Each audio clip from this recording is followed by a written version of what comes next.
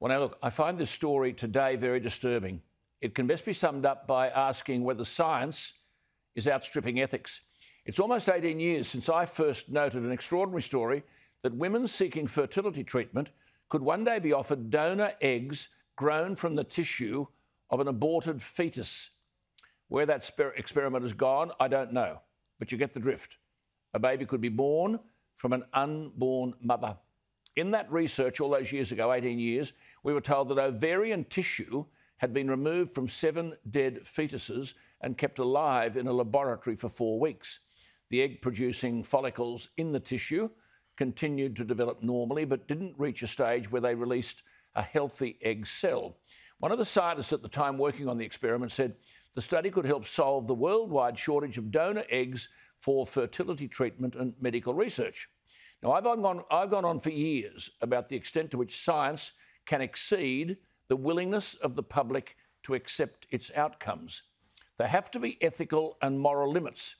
At the time, a lecturer in fertility at the University College in London, I thought had it right when she said, quote, "We have to be extremely careful before research is done into this. From a research point of view, these eggs could be valuable, but most people would be disturbed. They're already disturbed about abortion," said the lecturer in fertility, a woman. Quote, "I would be very troubled by this, not only for ethical reasons, but by psychological reasons, because what is the public going to think about where these eggs have come from?" Now, I've raised the issue many times of public consent for this sort of research. Well, today we're told that in a Monash University laboratory, living models of human embryos have been grown from skin cells. In other words, no need for fertilisation. It is then said that the, quote, models would not survive beyond a stage mirroring the first 2 weeks of human development, let alone grow into a fetus. But nonetheless, the scientists are saying they could provide the world with an unprecedented chance to overcome miscarriage and infertility because the human embryo could be grown from skin cells. To be fair to the lead researcher, Professor Jose Polo, whom I asked on the program tonight, but he's unavailable, he said these human embryos can't be used to reproduce human life. But is that the next step? After all, the professor says, quote, "It will allow us to do so many things we can't even dream about."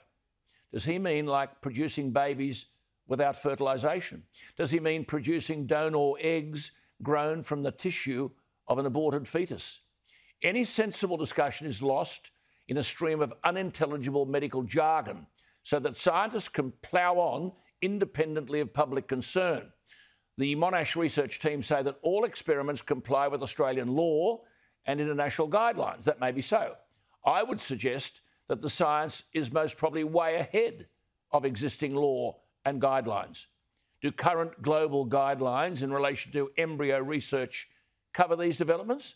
The scientists justify this by saying they'll be able to examine why many pregnancies fail so soon after fertilisation. But those who make the law need to answer some questions raised by the public. Will a human embryo created from human skin cells one day replace what we know as fertilisation? Will women seeking fertility treatment ever be offered donor eggs grown from the tissue of an aborted fetus? Will the science for embryo gene therapy one day be such that you can technically and scientifically order the child you want? It seems to me that scientists are inhabiting a world of their own, independently of government, completely without public consent, and with no explanation to the public of the consequences of what they're doing. It's government's job to make sure that ethical and moral issues are addressed and that scientists are told they can't drive their way through the door of scientific convenience. What are your thoughts? I suspect you're as worried as I am that science gets way ahead of our willingness to embrace its outcomes.